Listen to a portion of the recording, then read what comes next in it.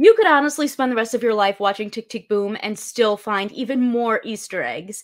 Lin-Manuel Miranda and his team really just put so much love and care into the story of Jonathan Larson's life and into the references to Rent, Broadway, and more.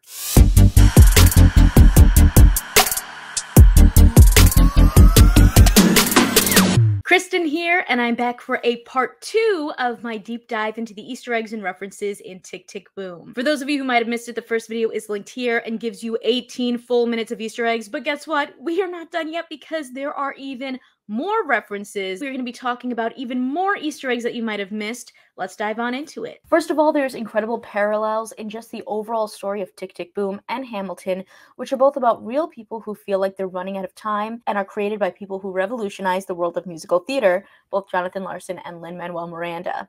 Why do you write like you're running out of time? Write day and night like you're running out of time. Every day you fight like you're running out of time.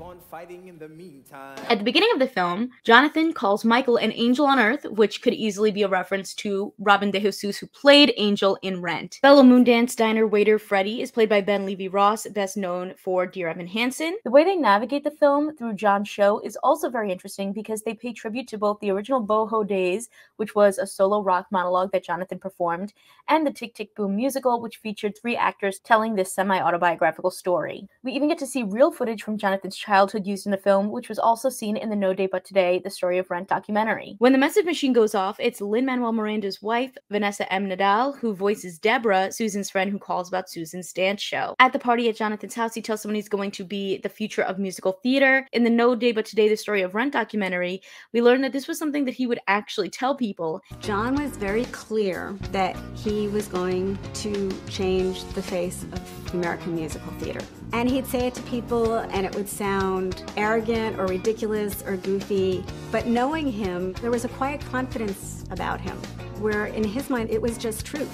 I think there was something that he knew. And the character Scott that he says this to in the film is played by Ryan Vasquez of Wicked, Waitress, and Hamilton, and he was even featured in Vivo and In the Heights. During the song Boho Days, we see a lot of cameos at John's party. Ana Luisos was the set designer for In the Heights, and her wife Robin Goodman was a producer for Tick, Tick, Boom off-Broadway and was friends with Jonathan Larson in real life. We also see Lauren Marcus, known for Be More Chill, who plays a role based on Victoria Leacock Hoffman and is always seen behind the camera and everything that Jonathan is doing. And the real-life Hoffman met Larson during a college production of Godspell and went on to produce many of his projects, including the first off-Broadway production of Tick, Tick, Boom, and was instrumental in bringing this film to life too. The roll call of roommates that they shout out in Boho Days is also the real names of people who lived with him. The painting that we see in the background is actually a painting that was done by one of Jonathan's friends that was in his real-life apartment, and they got permission to mount it in this film. And even the bend of the bookshelves was accurate based on footage that they got from Julie Larson that Jonathan had filmed of his apartment. In the song No More, they sing about having a bathtub in your kitchen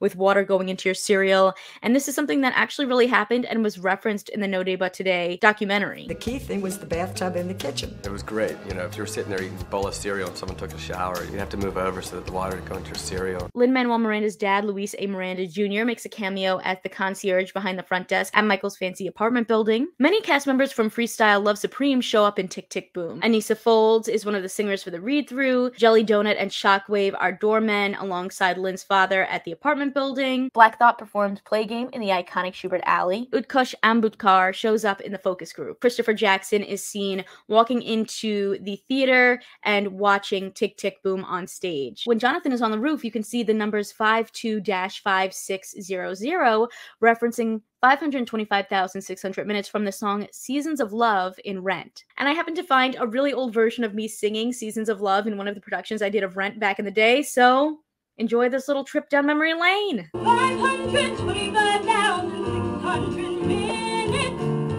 525,000 journeys to the land, 525,600 minutes.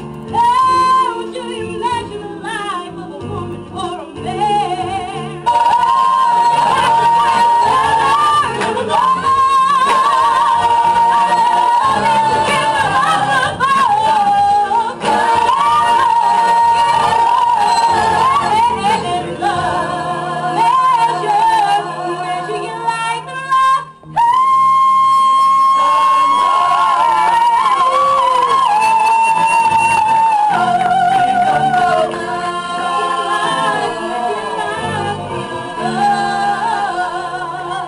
film features references to Godspell, Hair, and REM. In the No Day But Today documentary, they discuss how Hair really inspired Larson in his desire to change the game when it came to infusing popular music and musical theater together. He also played Jesus in Godspell in college at Adelphi University. We already talked about the reference to REM's song, It's the End of the World as We Know It and I Feel Fine, but did you also know that Anthony Rapp's audition song for Rent was REM's Losing My Religion? In the Sunday number, not only are there so many iconic Broadway legends, but there are also so many references in the way that they block and choreograph this number, inspired by the iconic stage shows that these Broadway legends starred in. Joel Grey can't get anyone's attention to pay his bill, which parallels the song Mr. Cellophane that he sang in the Chicago revival. Philippa Sue and Renee Elise Goldsberry wear similar colors to their characters Eliza and Angelica in Hamilton, and they hold their hands in a way that sort of reflects that movement that they do in that show. Renee Elise Goldsberry was also in the final Broadway cast of Rent as Mimi. We also see Jonathan leading Bernadette Peters using a similar hand gesture to what we see in the PBS special they're watching of Sunday in the Park with George. Bebe Neuwirth poses between the walls, giving off Chicago vibes, and the legends of Rent are seen as homeless people on the street, giving off Christmas bells vibes from Rent. Before Play Game, we see a panning of the city streets,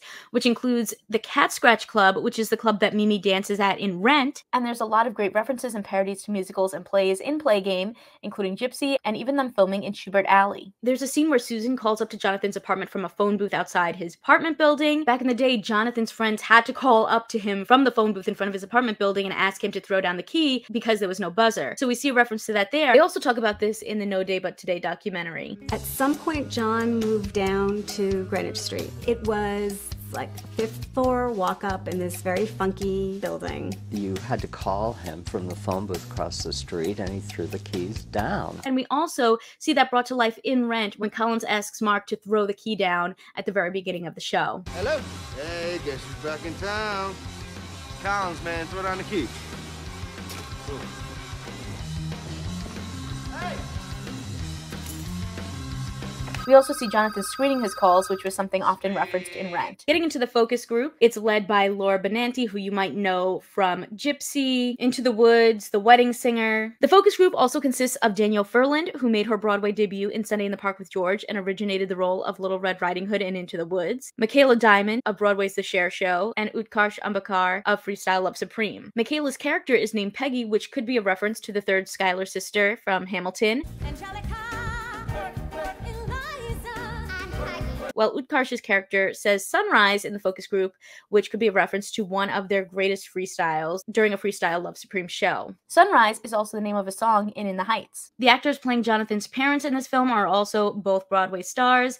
Danny Burstein plays his father and is currently starring in Moulin Rouge, while his mom is played by Judy Kunn, who is best known as the singing voice in Pocahontas, but also starred in Les Mis, Chess, Fun Home, and more. There are so many Broadway actors who appear as performers in the Superbia workshop as well. We already mentioned Anissa Folds.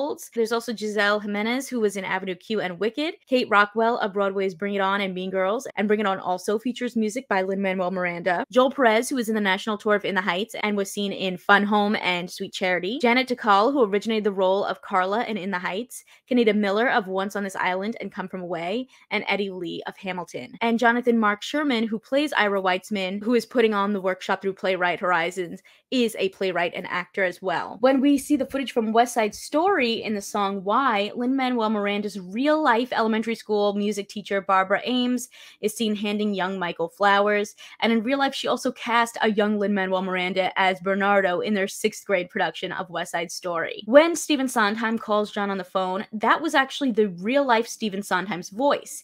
He had given Lin-Manuel Miranda notes on what he should say on the voicemail, and actor Bradley Whitford was unavailable to record, so Stephen recorded it himself. Rest in peace to the legendary Stephen Sondheim, who unfortunately just passed away on November 26th, 2021.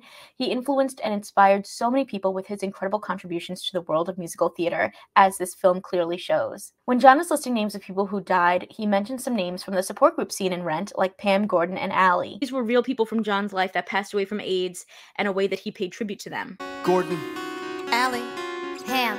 Scott Schwartz, who directed the 2001 off-Broadway production of Tick, Tick, Boom that really inspired Lin-Manuel Miranda, is seen in the audience of this show. We also see Broadway's Frozen star, Jelani Aladdin, next to Michael as his partner David in the audience as well. And Julie Larson, Jonathan Larson's sister, is also seen watching the show. I just had so much fun doing these 2 videos, deep diving into Jonathan Larson's life. I grew up a huge theater kid, loving Rent. I did like 3 productions of it. I remember seeing it on Broadway multiple times. I remember freaking out when they announced the movie, freaking out even more when they recorded the Broadway production and put it in movie theaters and going to see that. And so there have been so many references in these 2 videos that I just loved, but I think my favorite thing was just learning more about Jonathan Larson's life and how much he connected things from his own personal life into his projects, and really bringing that idea of writing what you know to life, to see the influence that he's had on so many people, to see the influence that R.I.P. Stephen Sondheim had on him, on so many people in the musical theater industry, is just so inspiring. Doing these videos just really took me back to my musical theater roots and filled that void that I think I've been missing a little bit. So, you know, I'm just so grateful and so glad that you guys have been enjoying these videos as much as I have. I would love to hear your thoughts on the film and maybe other things you might have caught. So make sure to leave a comment down below. Consider subscribing if you like my videos, and if you want to talk more TV and movies with me outside of the comments section, check out the exclusive Discord available on my Patreon at patreon.com/kmaldo. If you like this one, you can check out more of my videos right over here. See ya!